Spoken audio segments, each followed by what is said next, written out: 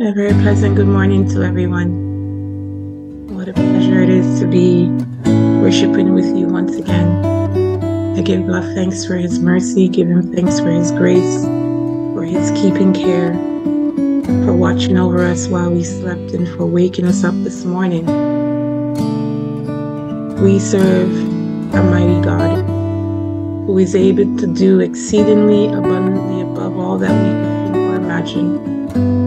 And so it makes sense for us to commit our ways to Him. It makes sense that early in the morning we seek His face. And so this morning I extend a very special welcome to those of you who have joined us here for another morning devotion.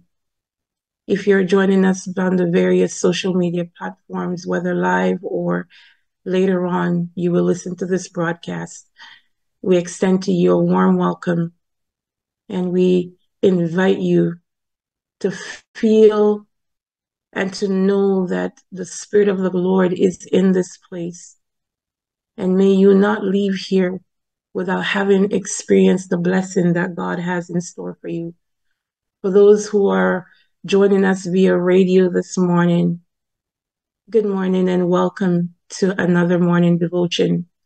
We sincerely pray that God's blessing will be outpoured upon you. And whatsoever the reason is, whether you got here by invitation or whether by you just came across this link, I want you to know that it's not by accident, it's not by choice, that it's not by luck that you're here, but God has a message in store for you. And good morning, everyone. Thank you, Sister Erica.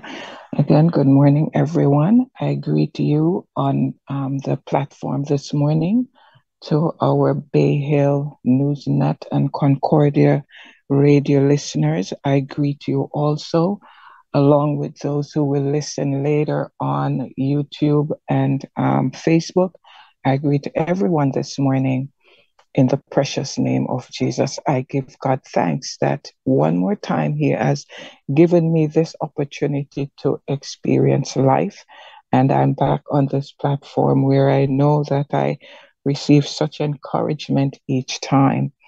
This week, we are starting a new theme. It's taken from Galatians 5 and verse 1, and it reads, "Stand fast, therefore, in the liberty wherewith Christ hath made us free, and be not entangled again in the yoke of bondage." So here the Apostle Paul, he's speaking to the Galatian Christians, and he's reminding them about the freedom that they know they have in Christ, where that freedom comes from. And now he is saying, I want you to remember this. Stand fast, therefore, in the liberty wherewith Christ had made us free. He's reminding them that the freedom they have, it is not coming from anybody else but Christ himself. It's not works because they couldn't work to pay for this. It's not from, trying to pay their way in.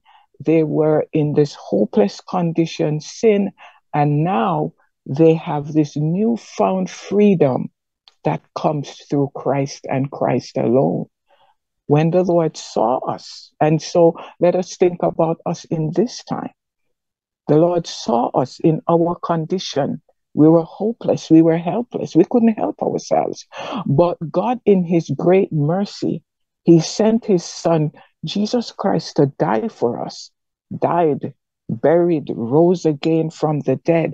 And now He is sitting at God on His right hand, making intercessions for us. And it is through that sacrifice that Christ made that we now have this freedom that we can come to the Lord. We can pray. We can seek His face. We can, we have audience with Him when we think about who we were before we got saved. And when we think about who God is, and we actually can literally go before God ourselves and talk to Him through Christ, it is indeed a wonderful thing. And we have this sense of freedom now where we are not bound to do anything or anything at all that the old slave master that we have, the old taskmaster that we had, Satan, that had us doing all these things. Even if we wanted to stop, we couldn't. So Paul is saying to us, now that we have this liberty, now that we have tasted this freedom, the weight of sin is no longer there. The burden, the shame, the disgrace, the, having to hide or whatever we used to do because we were so embarrassed about something, there is no need for that. We can stand fast in this liberty. Stand firm.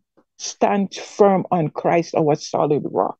Let us not waver. Let us not try to go back. Let us not retreat, but let us now live this life in obedience to the word of God because we are free. And then he wants us, he's saying, stay free. He went on to encourage us to say, be not entangled again. We're going to look at that word again with the yoke of bondage. Don't get tangled, twisted, knotted, bound again, because that's how we were before Christ entered our life, our existence. That is what we were. We were bound and tied up in sin. But because Christ had made us free and we have tasted the freedom, and we all know that the freedom is good, we taste it and we love it. Paul is saying to us this morning, don't go back into that lifestyle again. Do not get entangled again. That word again, don't go back there.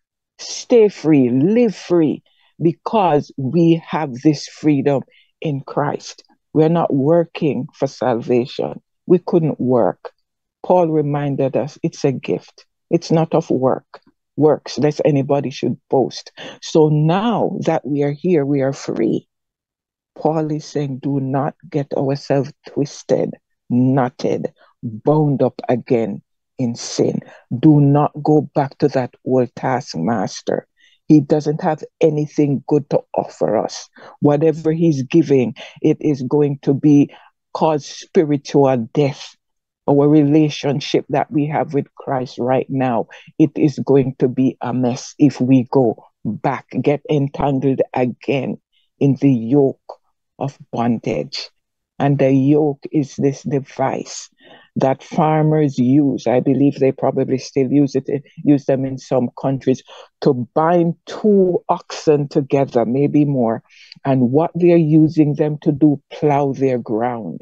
And when they use them, if the oxen decide that they don't want to move, they whip them, and they're not going to stop until they move and plow the ground.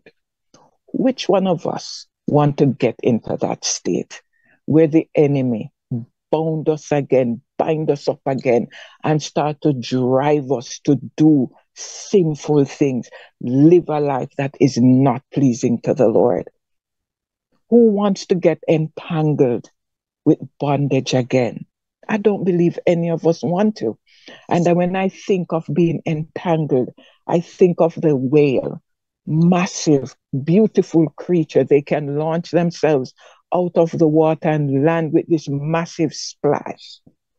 And yet and still, if they get tangled up into a fisherman's net, all that massive power that they have, it is rendered of no effect.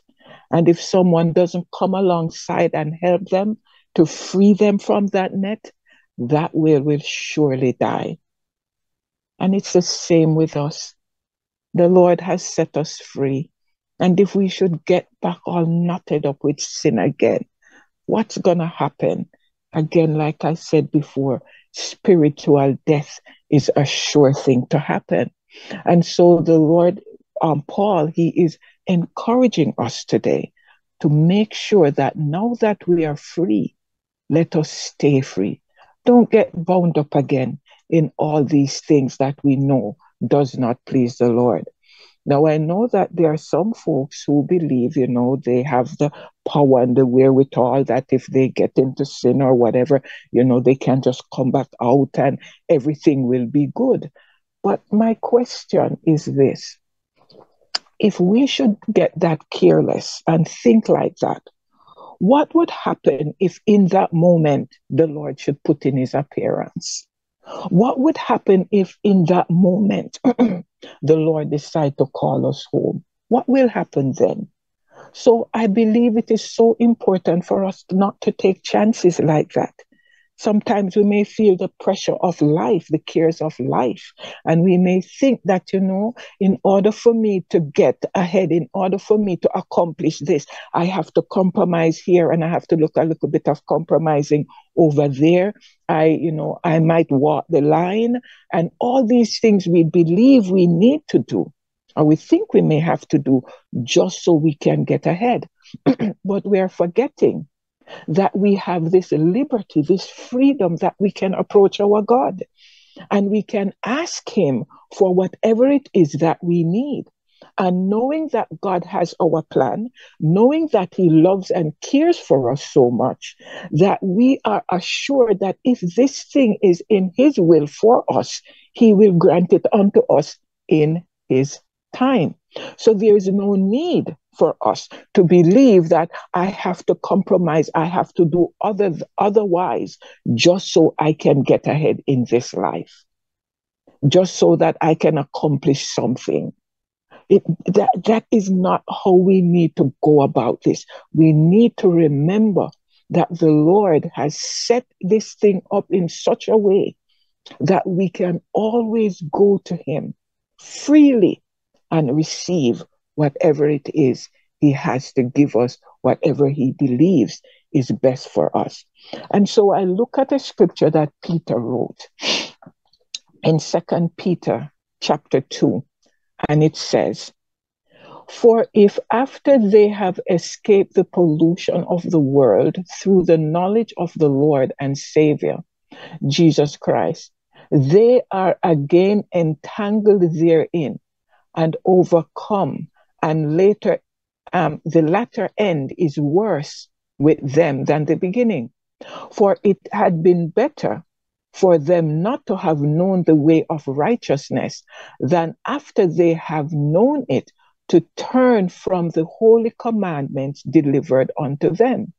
But it is happened unto them according to the true proverb, the dog is turned to his own vomit again, and the sow that was washed to her wallowing in the mire." So the Apostle Peter, he just summed it up nicely. That is after you have experienced the wonderfulness of God, after we have experienced and tasted and see how good He is. If we now go back, Peter is saying the latter end is worse than the first.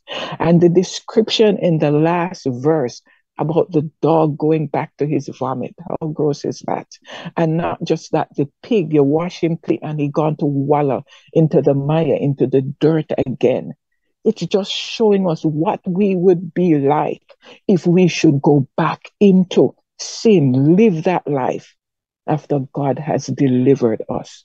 And so this morning, I encourage each of us, including me, let us do everything in our powers. Let us do everything by God's grace. Stand firm. Stand firm. Don't move. Don't shift from this wonderful freedom that God has granted unto us.